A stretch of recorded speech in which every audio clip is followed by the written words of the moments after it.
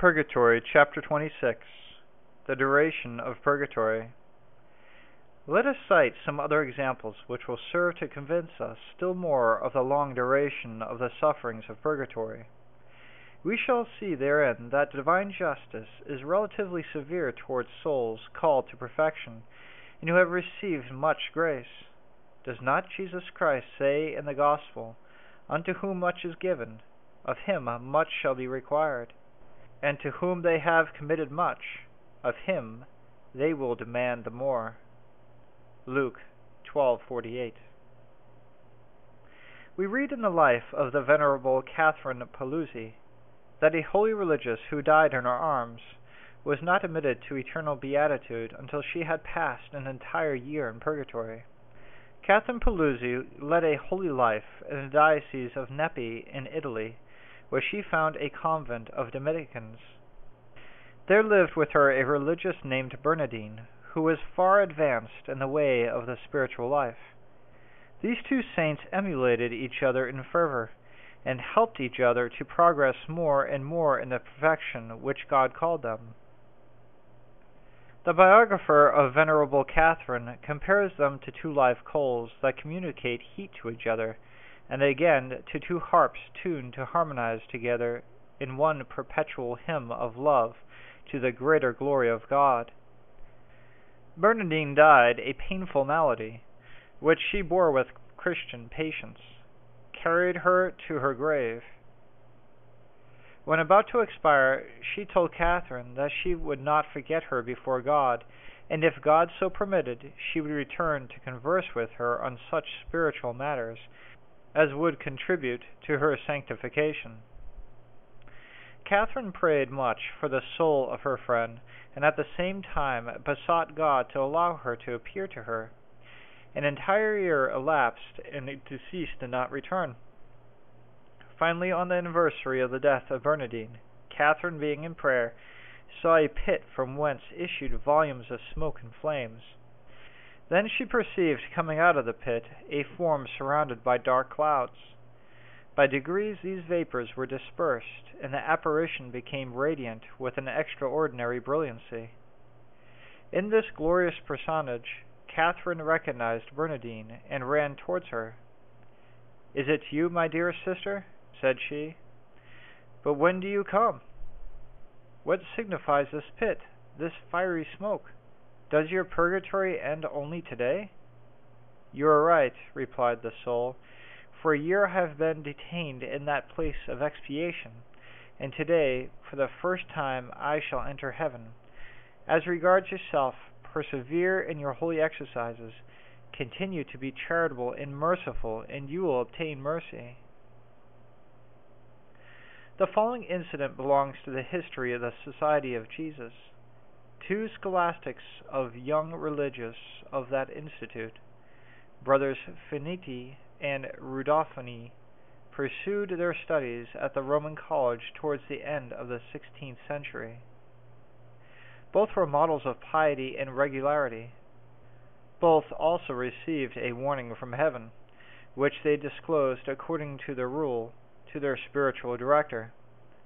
God made known to them their approaching death and the sufferings that awaited them in purgatory. One was to remain there for 2 years, the other 4. They died, in fact, one after the other. Their brethren in religion immediately offered the most fervent prayers and all kinds of penances for the repose of their souls. They knew that if the sanctity of God imposes them long expiations upon his elect, they may be abridged and entirely remitted by the suffrages of the living. If God is severe towards those who have received much knowledge and grace, on the other hand, he is very indulgent towards the poor and the simple, provided they serve him with sincerity and patience. St. Peter Claver of the Company of Jesus, apostle of the Negroes of Carthagena, knew of the purgatory of two souls, who had led poor and humble lives upon earth. Their sufferings were reduced to a few hours. We find the following account of it in the life of that great servant of God. He had persuaded a virtuous negress named Angela to take into her house another negress named Ursula, who had lost the use of her limbs and was covered with sores. One day when he visited them, as he did time to time, to hear confessions and to carry them some little provisions, the charitable hostess told them with grief that Ursula was at the point of death. "No, no," replied the father, consoling her, "she's yet 4 days to live, and she will not die until Saturday." When Saturday came, he said Mass for her intention, and went out to prepare her for her death. After spending some time in prayer, he said to the hostess with an air of confidence, "Be consoled, God loves Ursula. She will die today, but she will be only 3 hours in purgatory. Let her remember me when she shall be with God, that she may pray for me and for the one who until now had been a mother to her." She died at noon, and the fulfillment on the part of the prophecy had great reason for belief in the accomplishment of the other. Another day, having gone to hear the confession of a poor sick person whom he was accustomed to visit, he learned that she was dead. The parents were extremely afflicted, and he himself, who had not believed her to be so near her end, was inconsolable at the thought of not having been able to assist her in her last moments. He knelt down to pray by the corpse, then suddenly rising, with a serene countenance, he said, "Such a death is more worthy of our envy than our tears. This soul is condemned to purgatory, but for only 24 hours. Let us endeavor to shorten this time by the fervor of our prayers." Enough has been said on the duration of the pains. We see that they may be prolonged to an appalling degree, even the shortest, if we consider their severity or long. Let us endeavor to shorten them by others, and to mitigate them for ourselves, or better still, to prevent them altogether. Now we prevent them by removing the causes. What are the causes? What is the matter of expiation in purgatory? Purgatory, chapter 27. The cause of suffering. Matter of expiations of purgatory. Doctrine of Suarez. Saint Catherine of Genoa. Why must souls thus suffer before being admitted to see the face of God? What is the matter? What is the subject of these expiations? What has the fire of purgatory to purify, to consume in them? It is, says the doctors, the stains left by their sins. But what here is understood by stains? According to most theologians, it is not the guilt of sin, but the pain or the debt of pain proceeding from sin. To understand this well, we must remember that sin produces a double effect on our soul, which we call the debt of guilt and the debt of pain. It renders the soul not guilty, but deserves of pain or chastisement. Now, after the guilt is pardoned, it generally happens that the pain remains to be undergone, either entirely or in part, and this must be endured either in the present life or in the life to come. The souls in purgatory retain not the slightest stain of guilt. The venial guilt, which they had at the moment of their death, has disappeared in the order of pure charity, with which they are inflamed in the other life, but they still bear the debt of suffering, which they have not discharged before death. This debt proceeds from all the faults committed during their life, especially from mortal sins remitted as to the guilt, but which they have neglected to expiate by worthy fruits of exterior penance. Such is the common teachings of theologians, which Suarez sums up in his treatise on the sacrament of penance. We conclude then, he says, that all venial sins with which a just man dies are remitted as to the guilt.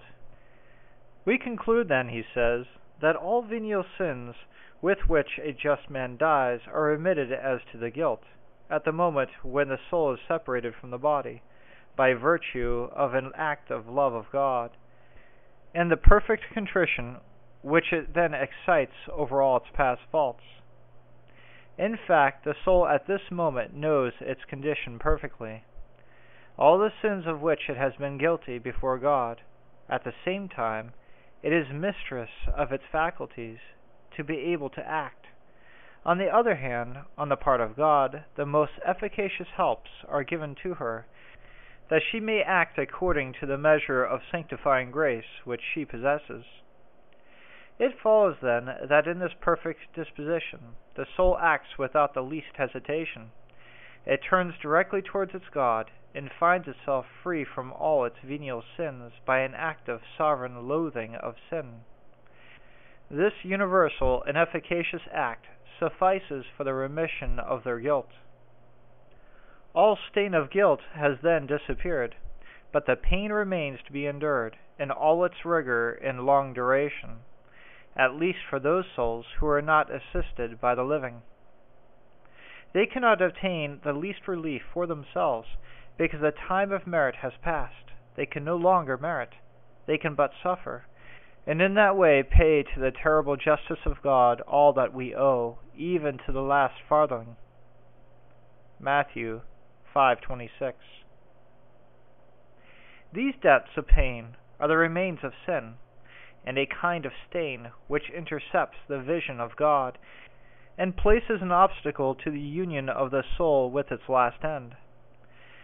Since the souls in purgatory are free from the guilt of sin, writes St. Catherine of Genoa, there is no other barrier between them and their union with God, save the remains of sin, from which they must be purified. This hindrance which they feel within them causes them to suffer the torments of the damned, of which I have spoken elsewhere, and retards the moment when the instinct by which they are drawn towards God as to their sovereign beatitude will attain its full perfection. They see clearly how serious before God is even the slightest obstacle raised by the remains of sin, and that it is by necessity of justice that he delays the full gratification of their desire of everlasting bliss. This sight enkindles within them a burning flame, like that of hell, yet without the guilt of sin.